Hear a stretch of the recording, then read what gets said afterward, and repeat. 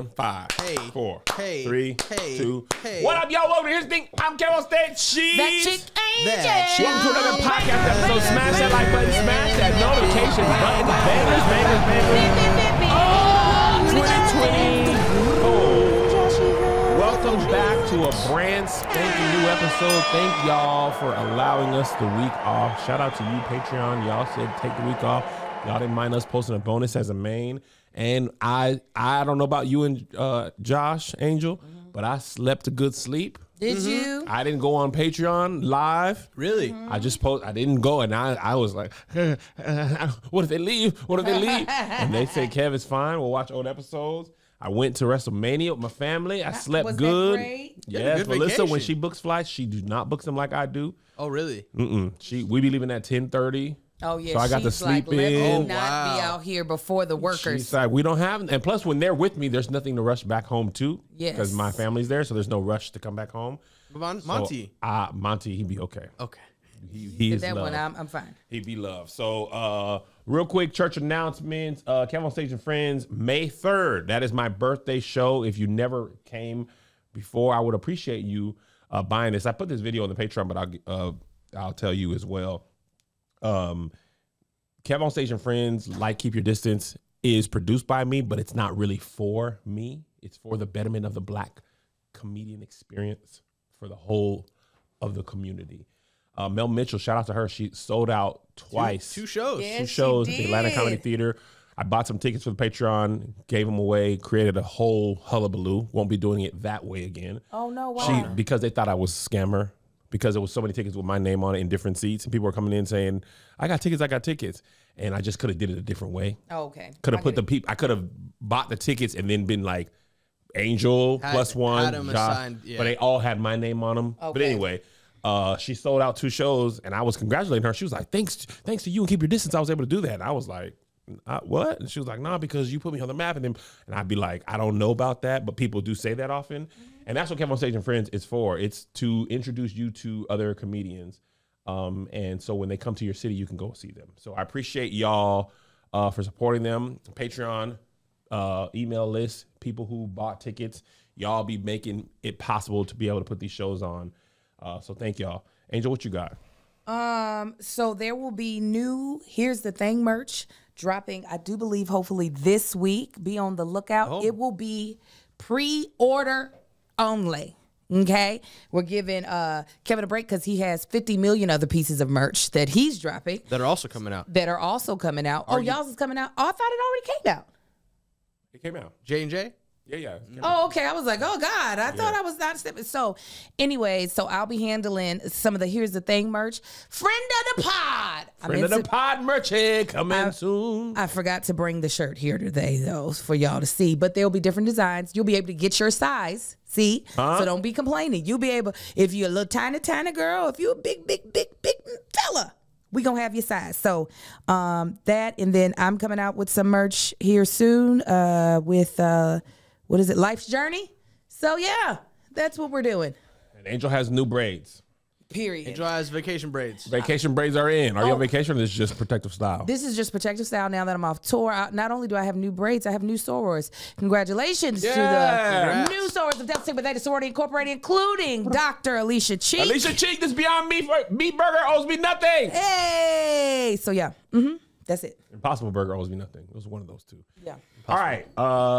Friend of the pod, J. Cole disrupted the whole rap industry 2 times in a calendar in 3 days. He did. Josh's personal best friend from high school. That's not true. Yes. I did not go Dreamville's to the same high finest. school with Yes. So if you've been under a rock, a couple weeks ago we covered this. Kendrick shot at J. Cole and Drake Primarily on a song Drake. called, primarily Drake. Cole caught a stray. Cole caught a stray. I would agree with that. I would agree with Let's a song be clear. called Metro Boomin and Future song called Like that. Like that. You're Like getting that. there. Bum, nigga, Yes. bum. Yeah. He did that a couple times. That was my favorite part. Nigga, bum. Calling Just Drake a me. bum is hilarious. So J. Cole fired back with a song called 7 Minute Drill. See, fire is an aggressive word, Kev. Responded. He Addressed. Addressed. addressed it. Addressed the concerns via rhyming words and music. He was like, you don't put out a lot of albums, and they're sometimes meh. That was kind of how he addressed it. He was like, now a couple of them were, man. Now some of them were actually really good. And you was in your prime. And you were, but With I think he said, if I'm remembering correctly, on the addressing of the situation, because we don't want to put Josh in a comfortable situation. He is big Dreamville, and we're fans of Dreamville, friends of the pod. Love Dreamville. Done some work I with them. love Simba. That's what J. Cole looked like to me. Yeah, he do. looked And like then J. I know Josh. You got a song called Young Simba. Oh man, J. Cole, we gotta address it, but the people got to. Yeah. So anyway, 7 Minute Drill, I believe, was the name of the song. If I'm not mistaken. 7 Minute And this Drill, is which based is, on a yes. Please explain to people Okay, what 7 Minute Drill is a writing drill that J. Cole does in the sense of getting stuff going creatively. He makes a song in 7 minutes, writing. Ooh, I love that. And the producers make the beat in 7 minutes. I love all of that. That T-Minus do the sounds same fun. thing. Yeah, that's cool.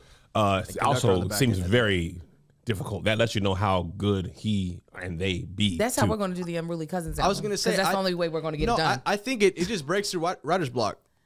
Yeah, Yeah. I agree. I think I would have more writer's he block. asked him to give him a word. No, you wouldn't, Kevin. I would. Trust yourself. I don't know me. That's the start of the song. So, See? And we're yeah. off. Yeah. 6:59. and we're off. So basically, he said, "Good Kid, Mad City was good. To Pimp a Butterfly put niggas to sleep. Damn was his prime, which this song made me go back and listen to that. It's one of my favorite albums of Kendrick. Yes. And then his most recent Very was commercial. Mr. Morale and the Big Steppers. He said was Tragic. right? It was tragic, but in such a good way to me. I loved it. 1000%. So obviously the internet was in like Yeah. up in arms. Arms are up. Oh my God. The battle's coming. Because J. Cole doesn't have a history of addressing things like this. He says I'm the greatest and I'm the best rapper, but he don't. And I don't listen to every song or every He album. went after No Name. He did. He did, but they talked it out and they addressed it. She even mentioned that she invited Cole to pull up to one of her charity events and he donated some bread. Yeah, no, I know they resolved it. I'm Okay. saying he has addressed people. Yeah, who've called him out before. Who have via song before. Yeah. And then 2 nights ago, was it Sunday night? Thursday night. Oh, No, really? no. Thursday night is when the song dropped. Yeah. Sunday night was day 2 of Dreamville Fest when he Where performed. he talked about and it. this is where he Sunday talked night about it. was. Did you go? This was the same way No, day I of the didn't. Iowa I game. go ahead. Iowa South Carolina game, wasn't it? Yeah. Yeah. Night 2 of WrestleMania. Yeah, because they had the game earlier Yes. in the day. Men's It was game a was game. yesterday. It was WrestleMania for me. The game, WrestleMania. When I got back from WrestleMania, your day was slammed. It was J. Cole. So he retracted it. Let me pull up. He was about to perform "Love Yours." We got him, Josh. He's like, I got it. Listen to J. Cole himself. I'm so proud of that project, except for one part. 3 minutes. He's talking about my delete It's later. one part of that shit Yeah. that make me feel like, man, that's the lamest shit I ever did in my fucking life, right? And I know this is not what a lot of people want to hear. I know I can hear my niggas up there right now like, nah, don't do that. But I got to keep it 100 with y'all, right? I damn near had a relapse, right? Because Let's pause real quick. What did he mean by that? Was he addicted to stuff?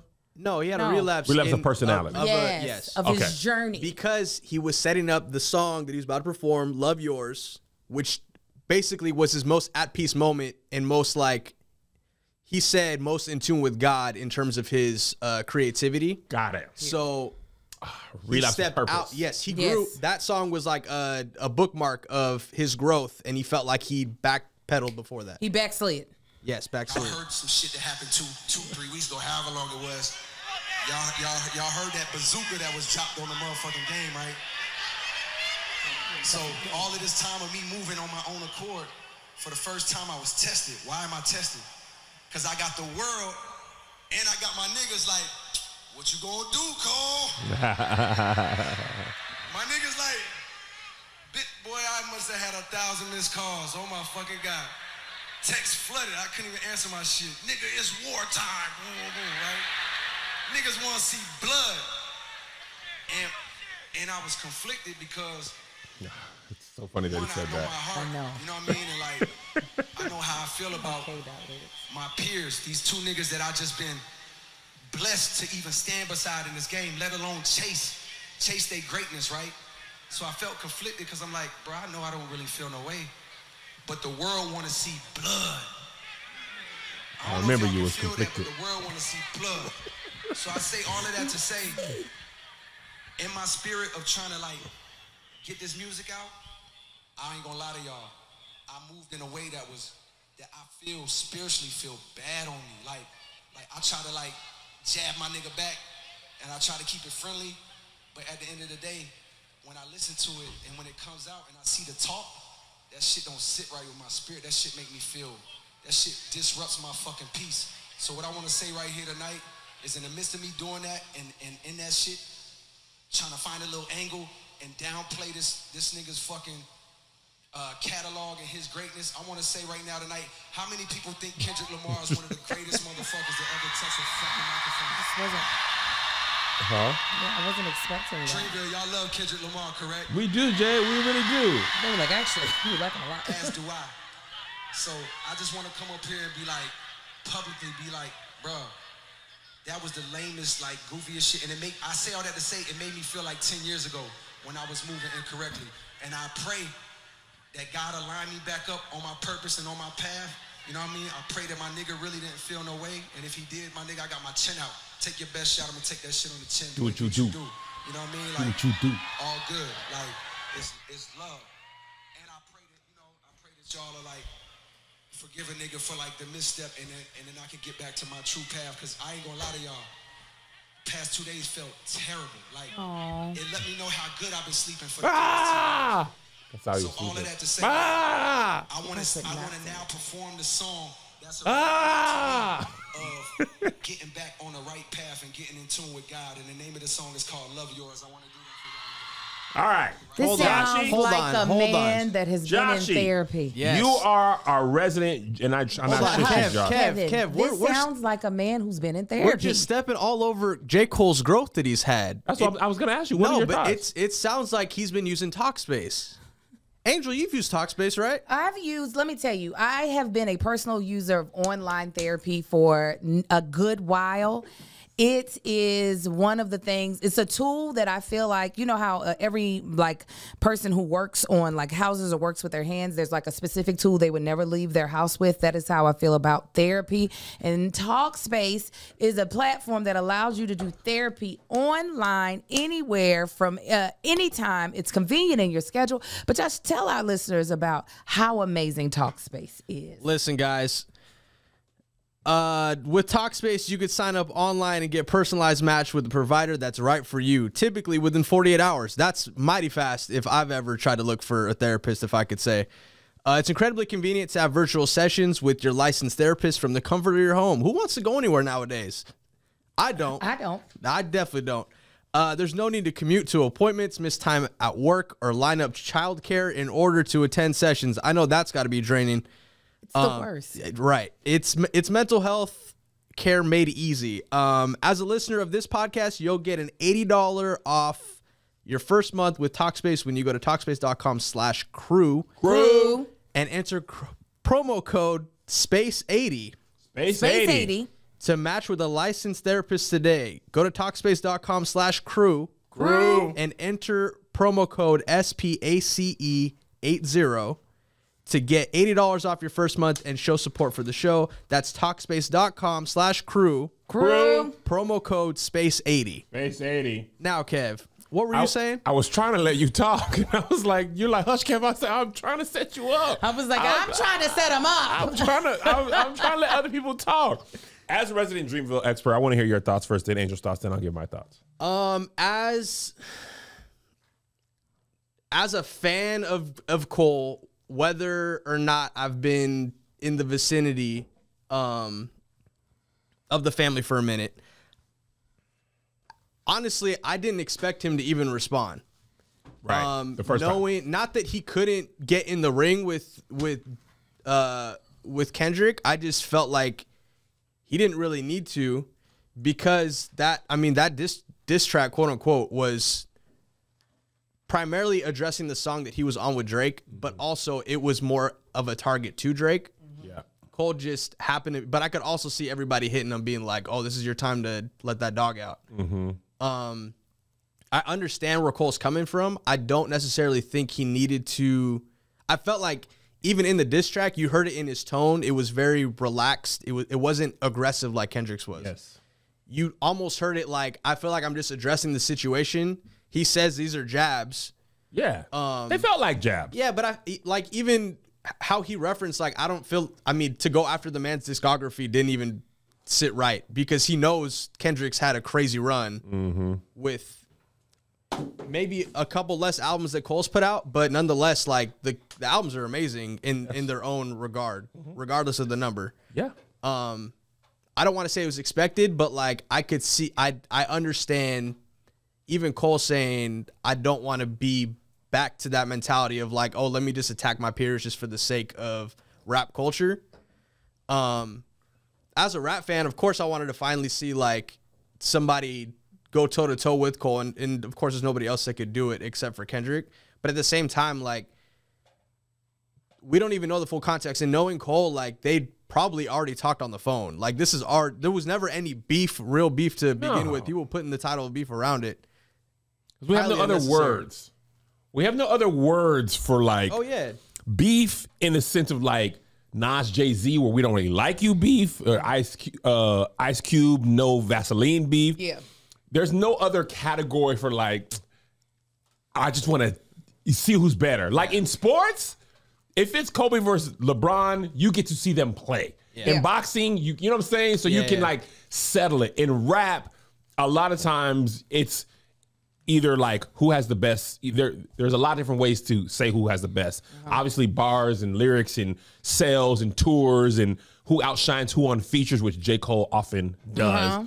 But beef is like as close to mano-y-mano as you can get. I release mine, you release yours. We can listen and decide. It's like a tennis match. But let the people decide. Let the people more than decide. Anything. And I think that's one thing that really went against Cole was what was he was trying to like grow away from, because when he dropped Forest Hills Drive, that was one of the pieces that everybody said, at least industry folks said it wasn't going to work because it was too much like self-reflection type rap. It was too much of his personality, his growth, his journey through Hollywood back to the Love Yours record, where he literally just talks about appreciating what you have, right? Forest Hills Drive is the one that went double platinum, no features, right? Yes, that was We're sitting on the house. That was the big staple. Yes, the rendition of that photo. But so for him, and he got to that point because he felt like he was trying to fit the people's mold of what a rapper should be in the industry. Yes. And I think that's the backpedal that he was talking about. He's like, I slipped back into that peer pressure of trying to fit. Peer pressure, Kendrick song. There he goes. Pressure. Pressure. Trying to apply that, or falling into that and trying to fit that mold of what a rapper should be in these situations. 1000%. I think you surmised that. It's a fantastic job. This is my take on it. This is a man that's headed into his big fours. Okay, we're tired. Oh yeah, he got kids. Yeah. He's joining us. He's joining us. That's what that sounded like. A man going to his big fours. You know what? Hey. Never mind. Never mind. I only did it because my friends was like, hey, you got to do something. I really didn't want to do it, y'all. Yeah. I did not want to have to do it. The problem is that, especially now, toxicity is probably an easier way to get attention than just talent. 100%.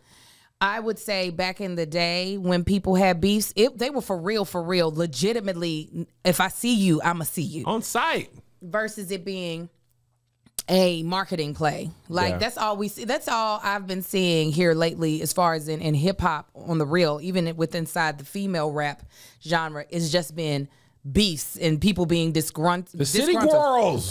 Which hurt my heart because I love the City Girls. Glow versus JT. I love Gloria Hallelujah. I love Meg Thee Stallion. I even love Nicki Minaj. But a lot of the attention they're getting is not a lot of times on their ability. It's on who they pissed off with. And while I'm not saying that is what necessarily Kendrick, I think Kendrick has some stuff to get off his chest. Yeah. Definitely. But I think J. Cole, while I know people are like, because I feel like rap battles are a lot of men's reality TV. Oh, yeah. Like, and J. Cole canceled season 2. Right. They were like, this was season 3 of The Real Housewives of Atlanta when Sheree pulled Kim's wig on the side of the road, and y'all want to cancel the show? You robbed us of this before we had a chance to get the reunion episode. Yes, we wanted to know, and Kendrick was like, "Sorry, this season has been." Oh, sorry, J. Cole was like, "Sorry, the season has been canceled." But y'all forget, we still have Drake. If he wants to come into the ring with K. Dot, we might have a real. I think he'll do something. I think he has to. I hope so, because I do think there is some fun in hearing how people will do jabs over their music. But I can understand why J. Cole will be like, wait a minute, how I get in this? I actually don't want to be in this. Listen, can I talk? Yeah, it's your turn. I don't want to step on you. You want to go? Go ahead. No. I'm going to wait until it like says you must. Coming out right now? Yeah, so I'm just going to wait. I'm going to save this, and we was talking in the group chat about this for a good amount of time. One of our group chat members, who remained nameless, was one of the men. I heard him out. It was. I'm just kidding. I love a good. You see toxicity. I was like, actually, he put it on Instagram, so you're not even hiding it. I know, but it was Bilu. Bilu was he was represent. He put this on Instagram, so we're not. He didn't delete it. He was representative of a lot of the hip hop pure fans. Oh, he hated who that. were like, my, and he's a J. Cole fan. He Tony was like, you called him your favorite rapper, and he was on the like, say it with your chest, stand on it, squabble, don't make duck Kendrick respond, make Drake respond. I want to see it. As a fan of hip hop, this is a part of hip hop that feels like it was more prevalent in the 90s. Oh, absolutely. But it hasn't been like, it's not as prevalent as it used to be. It still happens, but when I was coming up, and not only did it happen, it often ended in violence. And I guess it still does in certain cities. It still ends in violence. But I mean, like, Biggie, Tupac, I remember living in North Carolina. I'd be like, this East Coast, West Coast people, are they going to get regular people? Like, I used to, because I was really young. I was like 13. You're like, I was they going to come shoot me if I like one of them. That's what I was like. I don't like the West Coast rap. I do a little bit, but I'm like, so the part of it who was like, I don't think anybody thought Kendrick and J. Cole or Drake would ever end in like actual physical violence. I think we absolutely not. But that's not always the case with some rap beats. Back in the day, niggas really got shot for real. Over these lyrics, right? So that's one thing. I want to take this quick aside to say Kendrick Lamar's albums, I love them. I love them all for different reasons. And what I love about his music is that his music, his albums to me, are a time capsule of a story in time. Good Kid, Mad City is for me. I wish John Singleton was alive to turn that into a movie, because I'm with Kendrick in the like, I'm affiliated, but I'm not in a gang, but I keep getting, I keep having all the residual effects of being in a gang, but I don't want to go all the way there. To Pimp a Butterfly was as close to a jazz hip hop fusion album that had a lot of dark themes, and it was like reckless like jazz. Yes, it was like Terrace Martin. As like some jazz is beautiful syncopation, and some jazz is like it's cymbal crashes. It's very like aggressive, right? But a quick aside, Nichols was trying to downplay that album like he didn't have actual like certified bangers. If I'm not mistaken, King Kunta's on there. Was King Kunta. Be All Right? Yeah, Isn't Humble on there? No, Humble's on Damn. Humble's on Damn. No, he had some hits on there. Yeah, but I'm like, but I get it, right? But I don't mind. People always say you can't listen to an album in a party or scares away the hoes. It's not good rap. I think certain rappers make certain type of music. Like I don't consume music. I don't go to parties a lot. Yeah. So like Future's not my favorite rapper. His music's not my favorite, but when we were at all deaf parties and they played Future, it fit perfectly. Right? Dirty soda in the styrofoam. I don't do drugs, but that night I had a double cup of pineapple and rum in there, and I felt like it was lean. So I get that, but that to me, it's not the only way to qualify rap as good. I know. I love Kendrick not because I'm like, let me twerk to his music at all. Okay. There's plenty of people who give you that. Waka flocka. But I love Kendrick because I do feel like he is an artist. Yes. Like I love his choices, and I can tell he's making choices from an intrinsic pull versus Yes. an outside pull. Yes. This is a whole nother side point, and I'm shut up so you can continue. What really blessed me during this whole thing is that my son Marcus was following the whole. Oh, The Marcus? Listen, when me and my husband Marcus Tank were trying to, I was watching the apology to make sure I was ready for today, last night or the night before last, and I was like, "Little Marcus, you know about this?" He was like, "Oh, I might delete later." I said, and you. So you heard the original thing that he was responding to. He was like that? Yeah. I said, He said like that? like that. I said, wait a minute, because Kendrick Lamar is his favorite rapper. Yeah. I said, wait, so you knew all this? He was like, yes. I was like, oh my God. Oh my God. I was afraid having you in this private school that you were just going to be so removed from the culture, but you're right in there and you were listening to it in Paris. Yes. What a flex. But Yeah. go ahead. Damn is my second favorite. Too Good Kid, Mad City, and Mr. Morale and the Big Steppers is a great album. It is very heavy to me. It is like the love that album album. version of Fruitvale Station, the movie, and therefore I don't choose to listen to it There's because some it hits is on there so too, though. great music. yeah. I can't A play lot it all of the way it's through. Rosewood. It's so heavy. I'd be like, I don't want to be this way. That's my cruising music. I love it. Really? The one where him and the girl are cussing at each other during the rap, and she's like, "Fuck you, nigga." He's like, "Fuck." That's It's Jody August Wilson. and oh, hilarious. It is. Taraji P. Henson and Tyrese And and Baby Baby Boy. Boy. I choose me. I'm sorry. There is just, and then you hear the tappers in there. It is heaven for me.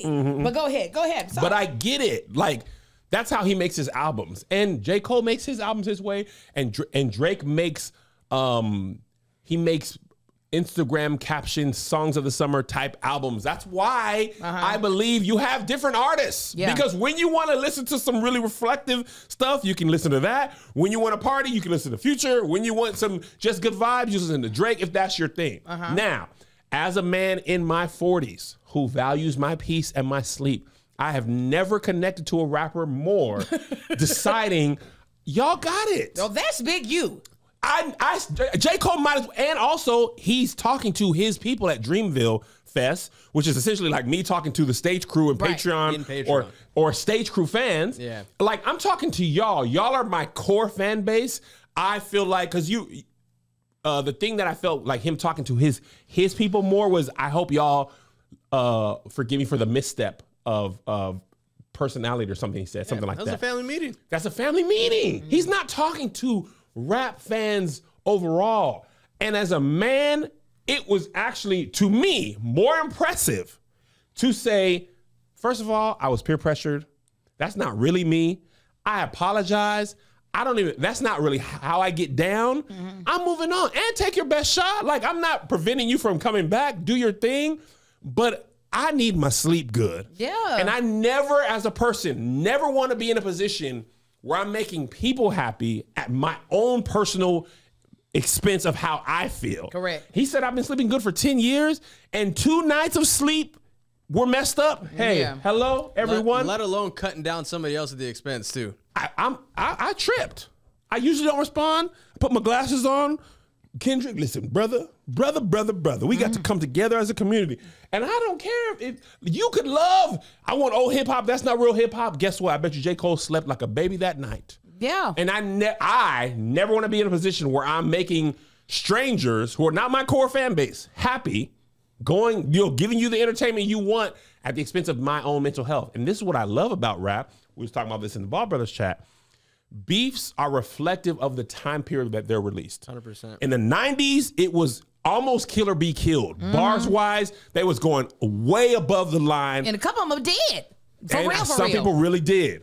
Drake versus Meek Mill was the first time Drake's music video and how he did Charged Up, and then Meek Mill came back, and then he did Back to Back. Drake used a lot of memes, and Meek Mill was not only hit in the song, he was hit on social media, and then at Drake's shows, and that was reflective of, social media is a part of rap now as well. And then even Pusha T took a piece of that because he took new information. He put the Drake blackface thing out. So it was partial memes, partial 90s hip hop, cut your head off. And then J. Cole is black men are in therapy and we're deciding peace over whatever. And I'm withdrawing from this style of rap making. I'm deciding for my overall, and I think all of those are reflective of hip hop, but there's a scene in The Wire when Cuddy, who was in prison for a long time, he comes back to Avon's crew and they try to put him on the street again. He's supposed to kill people. And he doesn't take a shot. And he eventually goes back to Avon and he's like, the game ain't in me no more. And Avon's like, all right, we still use you for your mind. He was like, no, you're not hearing me. Whatever it is that makes you do what you do, how you move, how you flow, it ain't in me. None of it. And you know what he did? Retired from gangs and went and helped the at-risk inner city youth with a boxing gym. J. Cole is Cuddy. And then Slim Charles was like, he was a man in his day. And Avon was like, he a man today. And I think you are as much of a man if you decide to go in 10 toes down, or if you decide, I'm not doing this. To me, Kevin, I respect you either way. I think when you experience life without the turmoil, it's hard to just willingly go back. Yeah. When you realize, oh, this is what it feels like when I don't have people on my back, when I don't feel like I'm having to fight my way out of the corner, it's hard to just sometimes willingly go back to those feelings in that. It truly is. When you've experienced peace, for real peace, it is hard to make the conscious decision to let that go. For sure. So did it not do anything for our entertainment? And did it take away some of probably the zest and everything else that we were hoping to get from this rap beef? The zestiness. Yeah. But I can understand, like, once you done felt something that feels so good, like being unbothered and being happy and being in your purpose, to let something like a song from someone that you actually respect pull you out of it, it's just like, why am I doing this? Get it. And somebody in the Patreon said this, and I didn't catch the name. It's the same thing B. Lou said.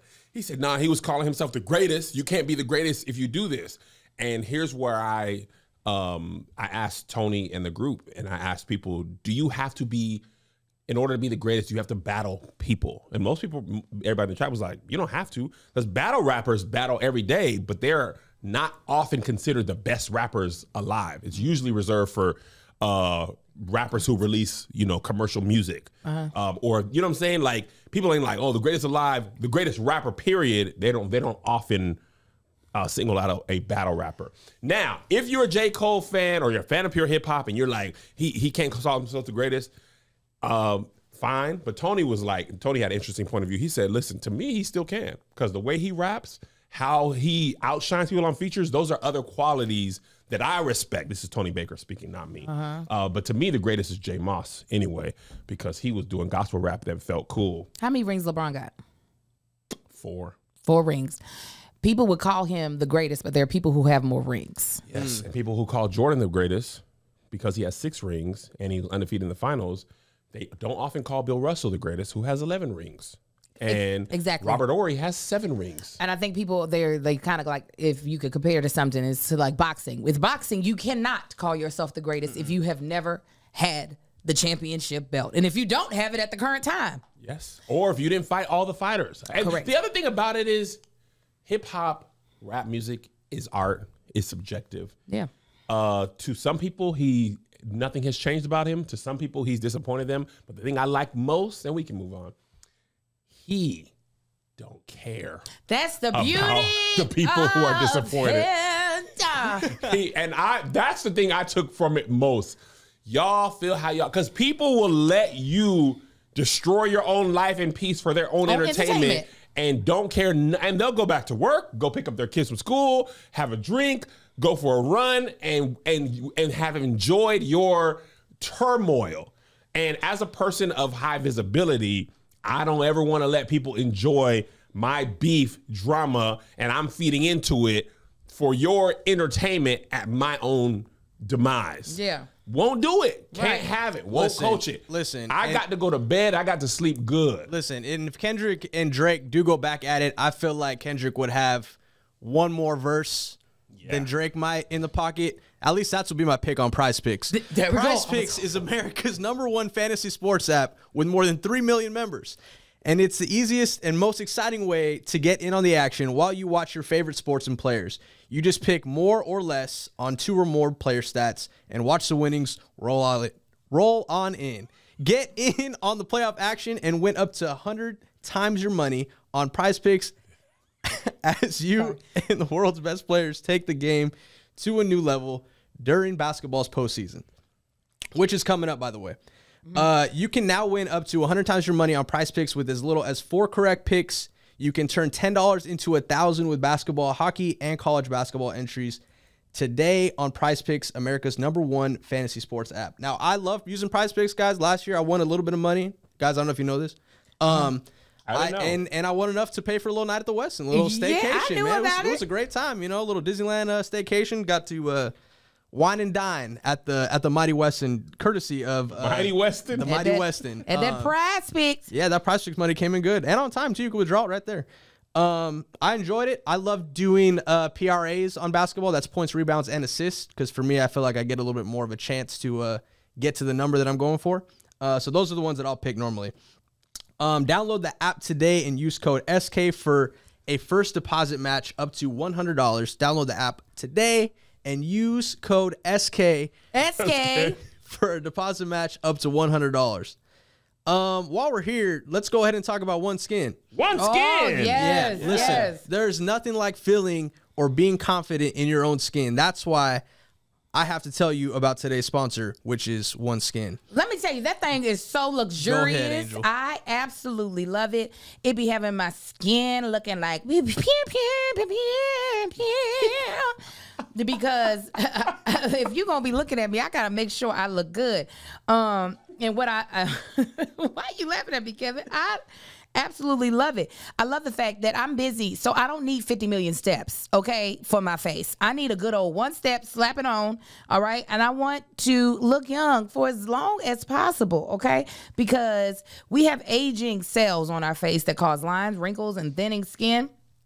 And I'm not here for it, okay? Because Angel is trying to be over here with the OS01 peptide. Okay, help me look younger, help me look gorgeous. And I think you'll love it too. Go ahead and tell them about the rest of it, Josh. Yeah, so they combine tissue engineering, data analysis, and cutting-edge longevity science, I believe in science, to create the world's most effective product to target skin aging. OneSkin believes the purpose of skin care is not just to improve how we look, but to optimize our skin biology so that is more resilient to the aging process. They create next level skincare. So what we need you guys to do, OneSkin is the world's first skin longevity company by focusing on cellular aspects of aging. OneSkin keeps your skin looking and acting younger for longer. Get started today with 15% off using code SK at oneskin.co. That's 15% off oneskin.co. with code SK. After you purchase, they'll ask you where you heard about them. Please support Here's the Thing and let them know who sent you. Yeah. Who sent you? We did. SK. That's us. And oneskin.co. 15% off. So, who we talking about next? You want me to just throw us in there? Let's go ahead and talk about women's basketball because I've been waiting. You know, I am the resident. You tell me what you thought of the Final Four, Angel.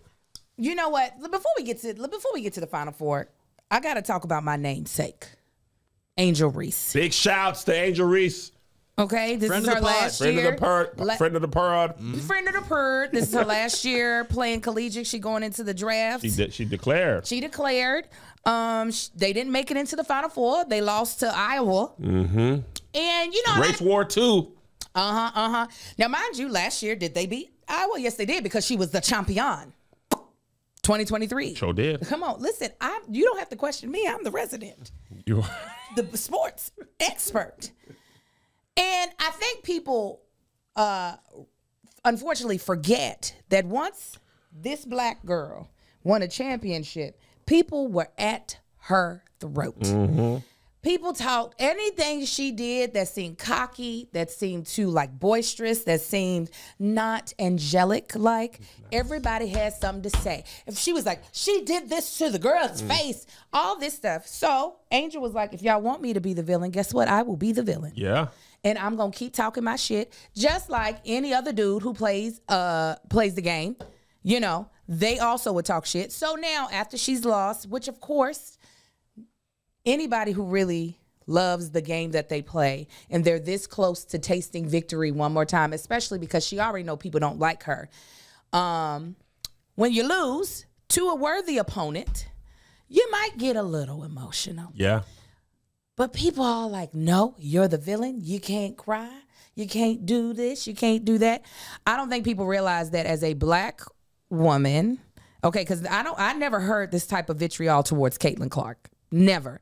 And it's not like Caitlin Clark plays like the most meek player ever. Like, let me just shoot. I made it. No, she does the same thing Angel does. Yes, she talks a lot of shit. And she has every right to. She is a great effing player. She is. But when a black woman do it, it's you're trash, you're all this. First of all, I would love to see somebody play in lashes and a lace front. And ball. And ball the way she balls. 20 and 10. If you've never worn a lace front, you don't know how distracting it is. And to sweat in lashes and they stay on. Yeah. So my hat's off to Angel. I'm so glad that the Lord, the only athletic ability that God gave me was twerking. Because if I could play even an ounce as good as Angel, everybody could. I would be telling people to suck my thing every game. These balls in your mouth, these nuts. They would be like, Angel Moore these nuts. She is just, I'd be like, yeah. And I'm not going anywhere after college. I'm going to talk shit. So anyways, but also, it's also nice to see people who are not really truthful about their racism be so mad when Iowa lost. God. In a good old black woman. Oh. She took the journey. It was a long journey. She's been there, what, 15 years? Dawn? Yeah. No, it's not been that long. She's been there looking for a minute. She was at Temple for a minute, too. She's been there for a long time. It's been like less than 10 years. Has it been less than 10? Yeah. She's been there for a bunch of seasons. Let me check, though, because I don't know off the top of my head. I know it hasn't been 15. Well, 2008. Oh, 2008? I wish people would quit questioning. I don't know why you challenge Angel on sports. Why would I question Angel on sports? I don't know why. She had a very good chance of winning the year that we had the pandemic. They had a fantastic record. They only had one loss, but then guess what? They didn't have no daggone tournament. But let me tell you, that woman, she said, just hold on for a little bit, and I'm gonna whoop y'all's ass. And what did she do? Listen, that baby whooped their ass. Oh, first of all, let me say this. Women's college basketball, I'd say for me, Kevin, over the last 3 years has been head and shoulders above men's as far as entertainment. They play a better technical game too, to be honest. But even outside of that, and women have always been more fundamentally sound than men. Men dunk. And they'd be like, but he dunked it. Yeah. And I like it. But women, the last 3 years, and I think part of it's because the one and done of men's college basketball and the introduction of like you can go overseas for a year or you can play in like overtime. The greatest players don't go to college often, and if they do, they don't stay for 3 years. It's never been like that, but it's like even less like that. But what women have had over the last 3 years is heroes and villains, stories to follow, and the greatest have been playing each other. Right? That's what you need in sports. Like the NBA was struggling until Bird versus Magic. Matter of fact, when Magic and Bird played in college, Indiana State and Michigan State, it was the precursor to Race War I. It was the original Race War. Because Larry Bird was Indiana, white boy, purebred, hooper. And Magic was black, flashy, Michigan State. And Magic beat Bird in the title. And it was like a huge thing. And then they both went into the NBA, one to the Lakers and the Celtics. Larry went right on to racist Boston. And Magic went to Los Angeles. I mean, you couldn't write a better script. And the NBA was born off of Lakers versus Celtics. And then Michael Jordan was the first person who was like, now it's just him. He was Kendrick. It's just me. And then he carried the league into the next, like the Magic versus Bird was the Lakers versus Celtics. When Jordan came in, it was I want to see Michael Jordan play. Yeah. Jordan's Bulls versus whoever's team. Yeah. So sports has always needed that. We also have the evolution of the women's game. For many years, it was like Tennessee with Pat Summitt, Shamika Holdsclaw. It was either them winning, Gino at UConn was winning, and they were dominating, right? Or you had Stanford might win one or Notre Dame. It was like, but it was usually UConn or Tennessee for a long time. And then what happened, there's so many great players, Gino couldn't get them all. So now you had Baylor was good, Notre Dame was good, Stanford was good, South Carolina's good. Now you have some rivalries and nothing better in America than race. Caitlin Clark is a bona fide, purebred hooper. Yeah. But she's also a white woman. Come on, and you know they're gonna protect that. And she's the great white hype. Yeah. CNN, when they posted that South Carolina won the game, it was a picture of Iowa on the article. Of course. It was, they defeated Caitlin Clark in Iowa. I said, now y'all done took the winners of the game and put the losers picture up.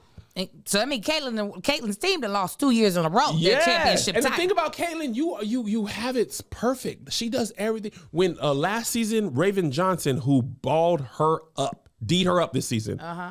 She, I got some more. No, beer. that was me. My face is itching. Okay, Raven wasn't a great shooter, right? So Caitlin Clark waved her off from the 3-point line, and it was like, oh. She talks trash. She does all that stuff. Angel did that to Caitlin. She doesn't respect the game. Blah blah blah blah blah blah. So I think, and Caitlin, but when I was watching the games, that girl, not only was she getting every call, she was getting push-offs. Like it was like you couldn't foul her, but she could foul you. It was like, and I'm not big on like the refs control the game. Right. But she seemed to be refed very differently than anybody else on the court. And then she was mad she didn't get those calls in the last game. And guess what? That black girl she waved off, she D'd her up. They switched her arm to her. Caitlin had 18 points in the first quarter. When Raven Johnson took over, she had 8 points, 3 turnovers. And it was like, I'm taking the ball away from you personally. Yeah. Most steals in basketball are very rarely on-ball defense steals. So usually I'm passing to Josh and you steal it. She ripped her. She said, give me that shit. Ripped her at the end of the half, ripped her at the end of the second, fourth quarter, ripped her. Like, I'm personally taking it. Yeah, because you waved me off and I ain't forgot. And the girl never forgot. Now, Haley Von Lith, like most people, she plays for LSU. She transferred now, or put in the transfer portal. She was getting cooked by Caitlin. To the point where Haley Van Lith was like, well, nigga, I don't know. What you want me to do? What is going on? The girl going for 30, man. I can't stop her. This is what's crazy. Caitlin, like you said, she's a baller regardless. She don't need nobody to protect her. Meaning she doesn't need the world to put a bubble around her as a white woman. She can play regardless.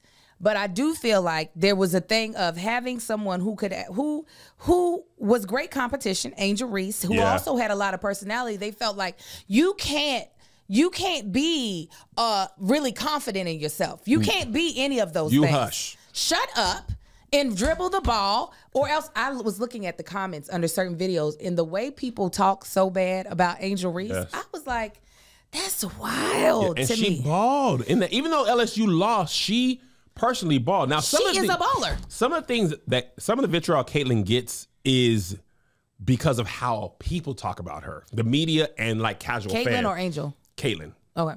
A lot of it is like she's the greatest player ever, and it's like, first of all, you can't even say that yet. She's absolutely phenomenal. She is great, but she hadn't even won a ring in college, not one. And that's what That's one thing you got to do, and also, just because you wasn't watching when Maya Moore and Shamika Holdsclaw was playing, or Breanna Stewart was playing, or Sue Bird, or Sabrina Ionescu. Smith? What's that Smith? No, Reggie. Who's Reggie's sister? Cheryl Miller. Thank you, Miller. I said. Yeah, now what I think is Caitlin plays very much like Steph Curry plays, especially when he was at Davidson. And I think the NBA is reflective of how she plays now. So I think a lot of men, this is just my hypothesis, somebody on Twitter put this very clearly, a lot of men can see how men play the game in how Caitlin plays the game. Yeah. Because she's pulling up from the logo, same stuff Steph does, same stuff Dame does, Paul George. She stepped back 3 from way downtown. Like, most women haven't been playing like that while the NBA is also playing like that. Like Maya Moore was hooping, she was mid-range, she could do everything well. She retired when the prison reform, married a prisoner of the man she was helping to get out of jail, and retired early. Broke my heart because she was absolute baller. So I don't think that's Caitlin's fault that people have, especially on the internet, recency bias. Just because you are new to the game and this is the best player you've seen, doesn't mean it's the best player ever. But Caitlin's also a benefit of social media. Women's sports was not being covered like that. No. Because social media, the way she plays is undeniably talented. The same way Malaysia Fulwiley, when she goes through the lane behind the back, underneath jelly, that goes viral. Because that's stuff that you see men do. And I'm really can't wait to see what she does in the WNBA. Because a lot of WNBA players are like, she ain't gonna do that when she gets here. Diana Taurasi and Sue Bird have like a little podcast watch along show. It's kind of like a podcast where they watch along to the game. And she was like, they ain't gonna do that when they get here. And often what happens in WNBA, and I'm very curious if it happens to Caitlin, WNBA, because they don't have as many teams at the NBA, everybody who's there is legit. Yeah, they're not playing games. They're not playing games.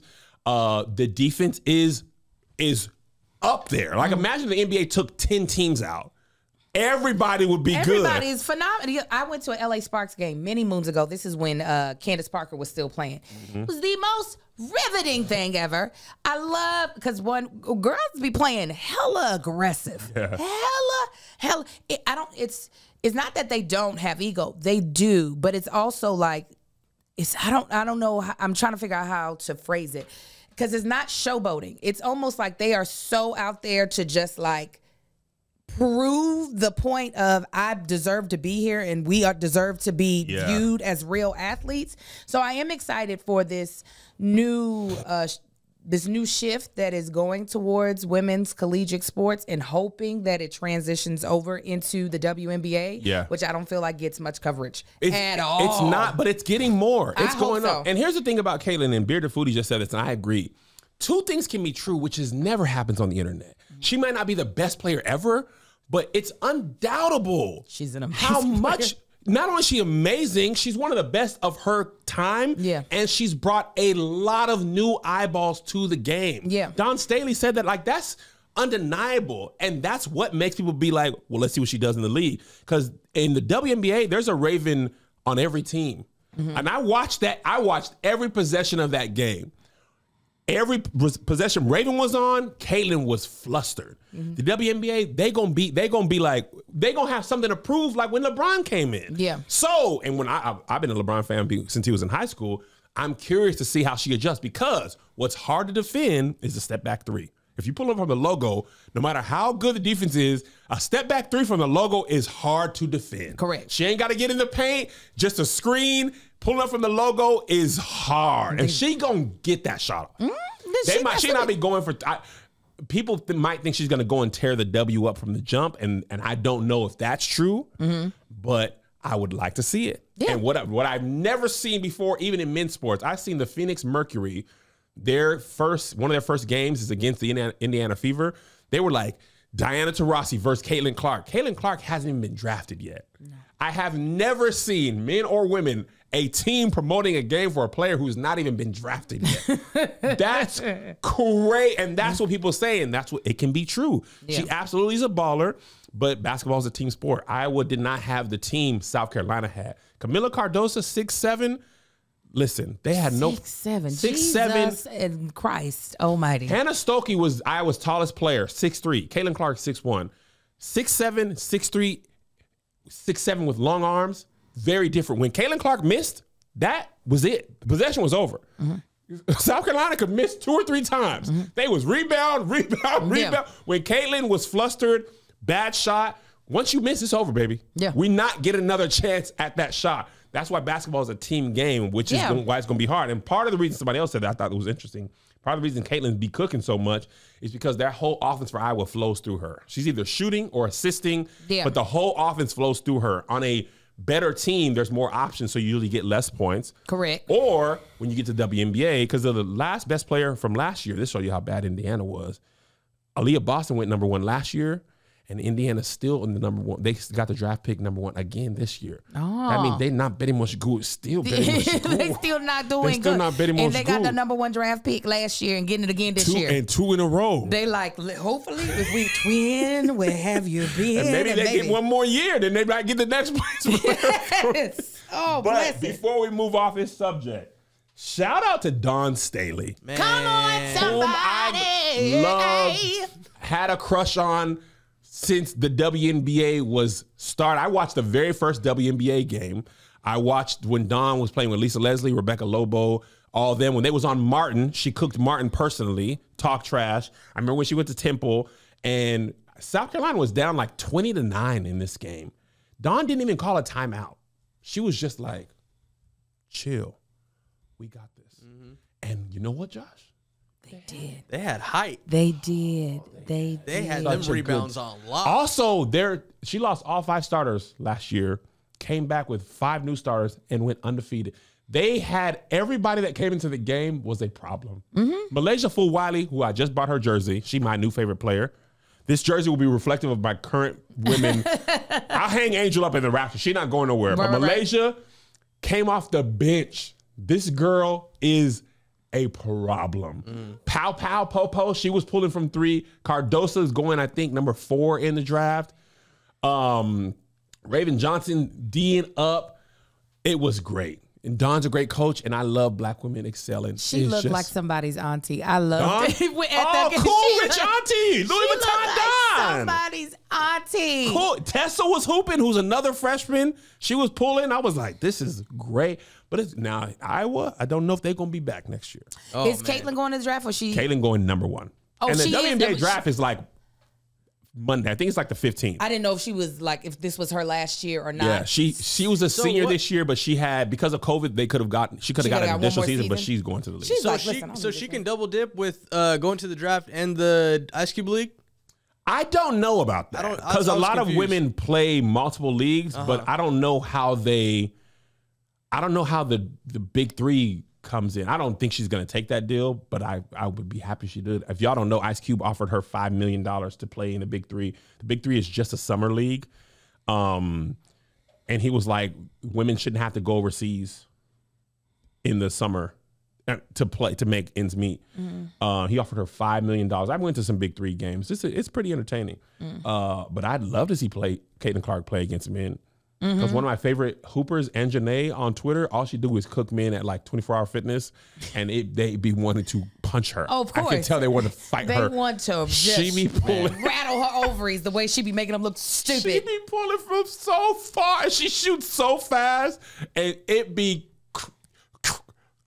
Man, It's just cash. great. Oh, I want you to play her. Cash, man. If I played her, the video would be an hour long of her cooking me. There's nothing I can do to stop her.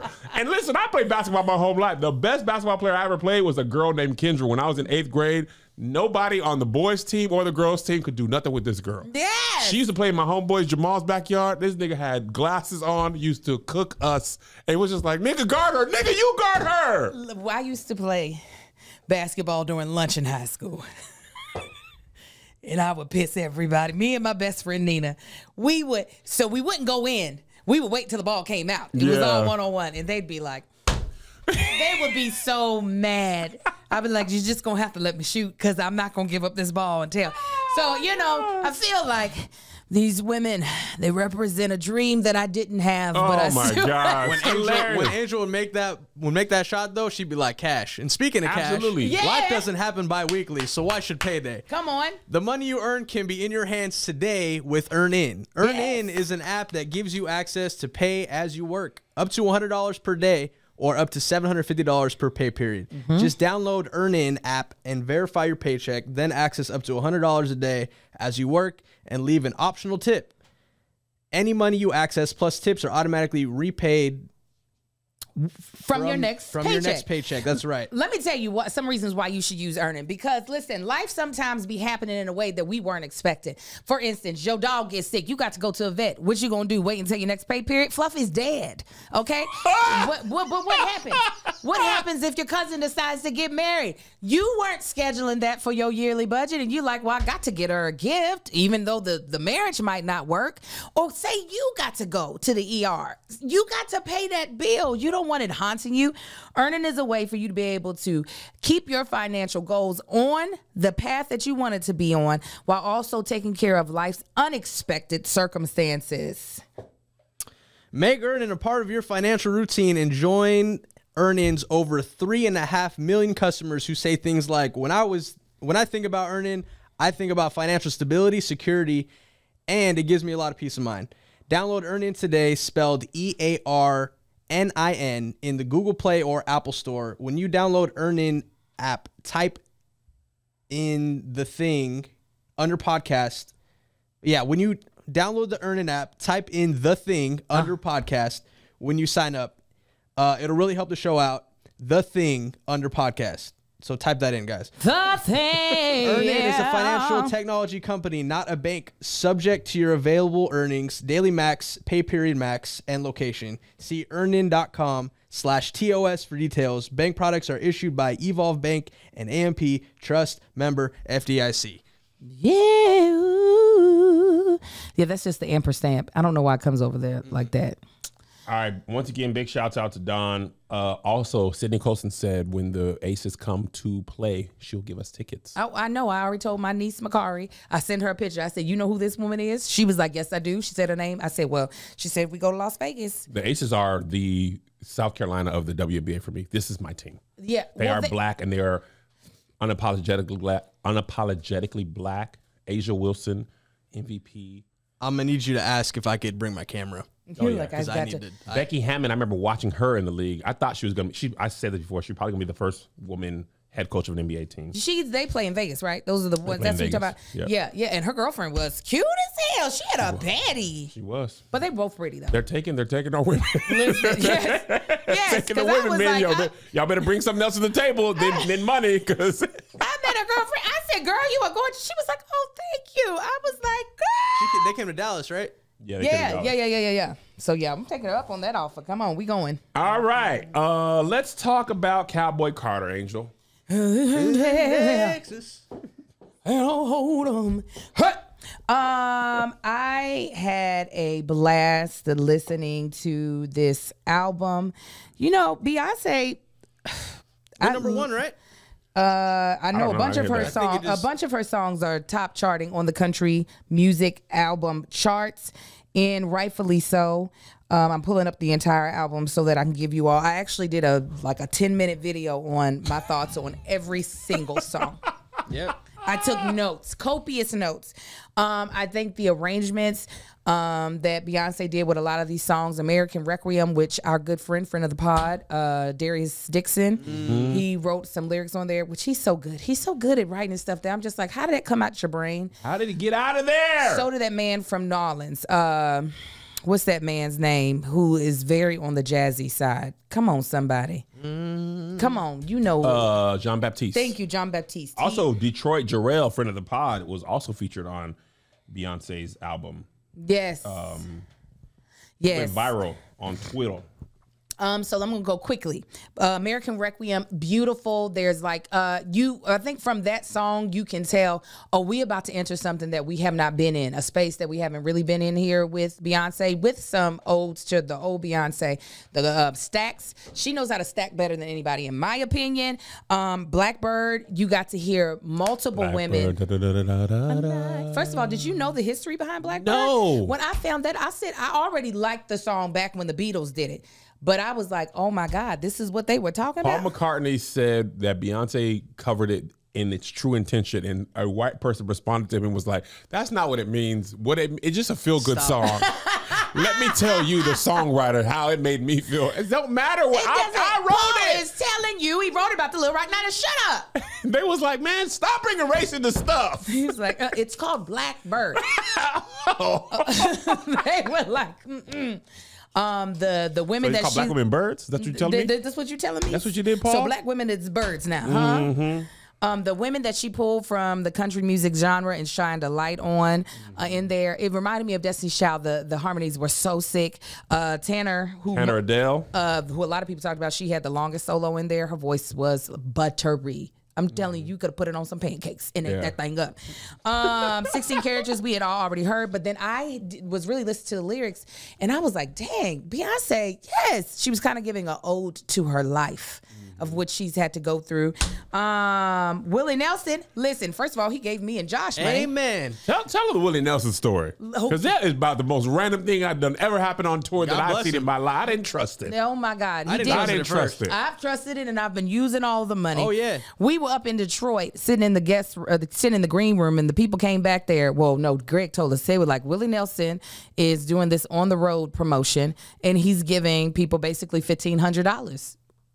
That he's giving $750 in gas cards, which they actually work because I've been filling up my big old machine truck. Oh yeah, monster truck. I mean, and then $750 in cash. I still have to do my post. I'm gonna do a little picture. Hey Willie, for nothing. For nothing. You just had to, like, obviously give them a W-9 because of how much money they were giving you. And once they said that, I said, nope, you ain't gonna steal my DNA.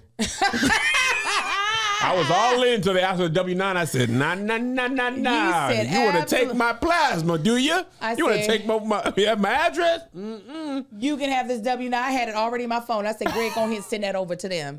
Thank you. They finna steal my chromosomes. I'm on to you, Willie Nelson. Oh, yeah. Your money good, too. That money great. I told him, Mario, you don't got to worry about 12 tanks of gas, you know? Just chalk it on up. I gave my bread to Joshy. I said, can I give it to anybody? They was like, yeah. I was like, Josh, take that bread so they can steal your plasma. Listen. They got a little Joshy Guns clone in Detroit in 15 years. We had a good dinner. We went down to the Mastros on Friday. We had a good little dinner over there. See, look at this. Oh, food tastes better when somebody else paid for it. Oh, what? Willie Nelson steak ain't the same as what I paid for the steak. Absolutely not. I actually bought gas station snacks, too. I don't never do that. I said, I got a $250. Oh, yeah. I got some Lay's chips, some Pringles. Get y'all some PGOs. Get y'all some gummy worms and the like. Shout out to Willie Nelson. It. She brought out Dolly P because she redid Jolene. Her Jolene was a little different. Dolly was afraid of Jolene and was like, come on, man. Beyonce was like, I wish a nigga would, Jolene. Yeah, she said, let me tell you one more time, because I called you Becky before, and I love that Dolly brought that up. She was like, you remember you talked about that little girl Becky with the hair. She said, Jolene, she's another one with auburn hair. Yeah. She's a Becky. She had Protector, beautiful. She features one of her children. My Rose is great. Daughter is a great song if you want to cry. Spaghetti, she's talking her shit. I love Beyonce when she talks her shit. Yeah. I love the Angel Reese version of Beyonce. 1000%. Love that. Alligator Tears was cool. Just for Fun reminds me of my white girl days. And what I mean by white girl days is when I used to listen to the radio that was a pop station. So you would get like the NSYNC. You would get some Destiny's Child, but it'd be a lot of white singers. Yeah. That's that song. That's that Sheryl Crow. I was gonna say you really. I didn't mean to jump ahead. No, go ahead. Oh no, I was gonna say you really love Two Most Wanted. Now, that damn Miley Cyrus, I know some of y'all love her. Sound like a sentient Newport. We need to take her into the ENT because she's got a beach ball in that mother. Okay? She went through a lot as a child star. Yes, she went through a incinerator. Her throat did. I don't know why people love that. And I'll be in your front seat. Asphalt down the throat, hot. I don't like it. Menthol fresh. I said, where was Carrie? Where was Carrie Underwood? Where was Kelly Clarkson? Where were all these other white chicks that can sing too? But the song is absolutely beautiful. My favorite is Ya Ya. Yeah. That it's one, so good. I was trying to listen to the whole album. I was walking in DC. I couldn't finish it in the time I walked because I got to Ya Ya. I said, I want this one more time. I probably listened to that song about 8 times in a row. She said, fuck it. We shaking. We swimming. It's my jam. Riverdance, I know a lot of people thought was going to be my favorite because it's got a good twerk beat to it, but it's actually not in my favorite. Hands to Heaven, gorgeous. Hands to Heaven is beautiful. Isn't it gorgeous? It's just like, Beyonce, what is we doing? Tyrant with Dolly was great. Sweet Honey Bucket is actually one of my favorites. I know Tony doesn't like it. Sweet Honey Bucket sound like a place that makes fried chicken. I know, and I hope she opens up a restaurant because I'm going to go eat the chicken. I didn't know Shabuzi before then, but I liked him on there. I also liked Post Malone on Levi's jeans. His That's voice was Austin. perfect. Yeah, he's a great appropriator of Black culture. And then Amen, which brings up the ending of American Requiem. Beautiful way to close out the album. So for me, I love the album. There's really only song that I would go and just play for no reason is Ya Ya. This is an album that I like to actually just sit on from top to bottom and complete things. Yeah, and I listen. Here's what I love most about this album for Beyonce. She just does what she wants to do. It's so great to, like, I often think about this. I wish I was alive when Stevie Wonder was releasing his albums, like, and I was like my age now, and could have been like, went to the record store and been like, what's this new Stevie talking about? Because the albums are so good. I just wish I didn't I have had to go back and listen, you know what I'm saying? But Beyonce releasing what she wants to, how she wants to, when she wants to, it's been a really interesting thing because she's been famous nearly my whole life. I think I was like maybe 14 or 15 when Destiny Child. I was 16. Destiny Child first came out. And when you listen to like that girl group in the mid 90s, there's no way I could tell. I'm not going to say there's no way Beyonce wouldn't go solo. 1000% I could see that. But I would have never thought that girl who was a lead singer of that in 30 years, she's going to, 25 years, she's going to release a country album. Country. I never thought country, but I did think and this is not to be like, oh, after the fact, I'm saying this. I always thought she was something special from the beginning. No, I did too. I just never thought she would veer out of like R&B music. Making a country, even a Renaissance is like a kind of like a house music album. It's a house. It's definitely not R&B. I wouldn't have thought I thought she was I'm gonna be in R&B and I'm gonna, I'm gonna be an R&B artist. I can't remember many artists that I've listened to personally that have switched genres multiple times in their career. But although the genre switch is like, it doesn't sound like Beyonce. She said this is not a country album; it's a Beyonce album. It is. It's a country influenced Beyonce album. I not many artists I listen to do that. Well, she just won that Innovator Award from iHeartRadio. And see, this is why I be going so hard for Beyonce. And I know y'all get tired of it. I think you can go harder for her, honestly. I really could, but I have 4 kids, so I got other stuff to do. However, she said something. She motivates me so much on the few times that she does talk. But what, for me as a woman in her big 4s, listening to her, there was something beautiful about her just being like, you don't let other people define what you can do, basically. Yeah. And I feel like that's a life lesson for everybody, not 1000%. just an artist, of just like, I think we get so accustomed to, because this is the way it's always been, this is the way I have to do it. Yeah. Now, as an artist, it's even more so a like a life lesson for me, not just as like someone who's like, I'm about to start rapping, but as an actress, as someone in the social media vein, of just getting out of my own head of, well, no one's done it this way before. We even look at you, a prime example, Kevin. He did Churchy in a way that most people would not have done it, but you got Churchy done. I did. And you still got to the goal of what that was, which was to make something pure from your own heart. Absolutely, from my essence. And if Kevin would have fully just done it the way the path had been already laid, I highly doubt it would have gotten done. 1000%. Nor would it be what it is. Yeah. There's a movie idea I have that I'm not even going to say out loud. I just know people would never expect it from me. And I want to do it so much because it's something that I want to do versus something that I think people would expect from me. That makes sense. Like Churchy stuff, that's not a surprise. Correct. That I would do something like this. This other idea that I have that eats at my very soul, you would be like, Kevin's doing that? And I think people would really enjoy it. But I think it would be like my Cowboy Carter. Yeah, it would be a project that you like, oh, this has Kevin influence, but I wouldn't have thought it was coming from him. Correct. I feel like Churchy is your lemonade. You had to do, or either lemonade or your self-titled. Your self-titled. You kind of have to get that out. Yeah, a little bit of that. You got to get that out first, and then you get to be like, boom. And this is also what I like about Beyonce. If you follow her career, She came up. She wasn't even cussing before. I feel like the first time I heard her cuss in an album, I heard her, might not be the first time, was on Self-Titled. Actually, it was the single before Self-Titled. Oh, wait a minute. I didn't listen to that full album. Okay. But I remember Self-Titled thinking, oh, this is a little different from Beyonce. It's not mostly anthems and stuff like that. And then Lemonade is my favorite Beyonce album. Oh, really? Oh, my God. Because I never expected her to give us that much of her actual life through music. And also, I thought the film was such a great way to tell that story. It was so beautiful. And I said, I was in y'all business and it rhymed. Jay-Z did some stuff. So that to me, and I'm not saying she won't top it. I'm just saying like it was such an unexpected approach to music from her because she was coming off the like A&R, 90s R&B artists.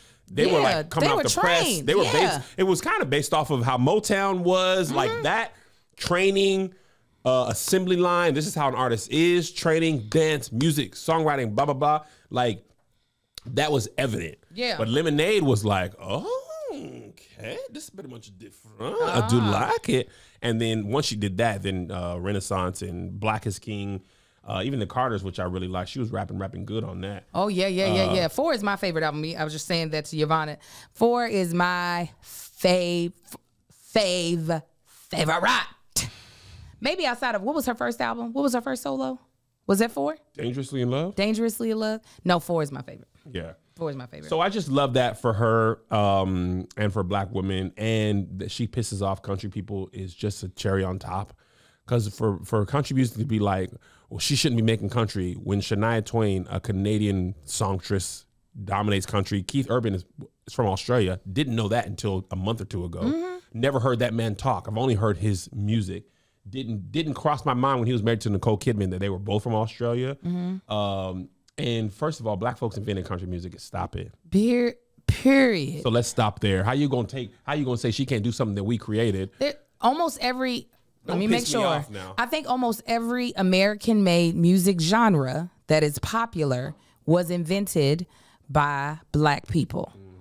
Because let's see here, ragtime, jazz, gospel, country, hip hop, rhythm and blues. Everything else is a derivative of the version of the Black version of it. Blues was the first music. White folks made it, and then it's country. Like remade it was like the white version of that is country. And now we Black people made country, and white folks just took it over. Well, then that's very common in America as well. Right? No, it was country when we were doing it. Rock and roll, like don't piss me off. Rock and roll, we also created. House music, Yeah, house music. Yeah, almost all the popular, and it makes it makes the most sense because of just music in our culture in general. That was not something that had to be, if you trace this all the way back to Africa, that was not something that had to be learned in school. It was a part of our daily culture. 1000%. So that's how it gets birthed out of us. Ain't no shade. It's Ain't just no what shade. it is. Bro, just don't rewrite history. Oh, then you gonna know y'all gonna rewrite history because y'all got the ink in the printer. But the real ones know. You feel me? Feel you. All right, y'all. I'll talk about WrestleMania in the bonus. We got to shoot another podcast. It was a great time though, but I'll go into detail. This was good, right? And you shout out to me for knowing my sports facts, even though Kevin doubted me every single step of the way. I will continue to do so. Please do so because I will not. Because I was really surprised. I won't disappoint you. I won't know some other stuff, but today I was prepared. I didn't realize she was at South Carolina for 15 years. I thought it was like 10. I know you told me. You said like 8, 10, and I was like, nigga. Also, in my defense, not that you were wrong. The 5-year gap of the pandemic, it'll do it to you. It's 1 year to me. So it always throws my math off because 2019 to 2024 was 1 year. Yeah, but it wasn't. So that's what made somebody in the WNBA was making this joke. They were like, I'm watching girls who are in the WNBA, who are still in college, and girls who I played with in college, still in college, and I've been in the WNBA for 6 years. Jesus. That's how the pandemic season. Yeah. Pandemic season plus red shirts and all that type of stuff messed my mind up. But you were right, Angel, and I was wrong. Sir. I appreciate it. Josh, you were right about J. Cole. So that doggone, that blip done gave me 4 years of terrible math. I be looking at pictures of stuff and I be like, ain't no way that was. Josh sent me a picture of me and Melissa doing laundry on the tour. I said, man, that 2 years ago was crazy. I looked down the bottom corner, I think it said 2019. I said, what? When? When was that 2019 when it was yesterday also as well? I went to my old graduate school showcase to support my mentee, and I looked at the year 2024, and somebody was like, when did you do your showcase? And I was like, almost 20 years ago. I graduated from graduate school the first time almost 20 years ago. Dang. In 2006. Dang. Where did that time go? Kev, we've been working together for almost 10 years. You came in what, 2018? I came on in 20. Well, podcast talking about All stuff. Def too, or- I was talking about all Def stuff. Oh, All Def for sure. That's over 10 years. No, That was it's 10 September. 2014. I was thinking it's 2013. 2019 is when you. All right, I gotta pee. God bless y'all. Got to keep you safe. Oh, Bye. Bye. Here's another banger for ya. Here's another one. Yeah. Here's another banger for ya. Here's another one. Yeah. Here's another banger for ya. Here's another banger for ya. With my boy Kev on stage and that chick Angel.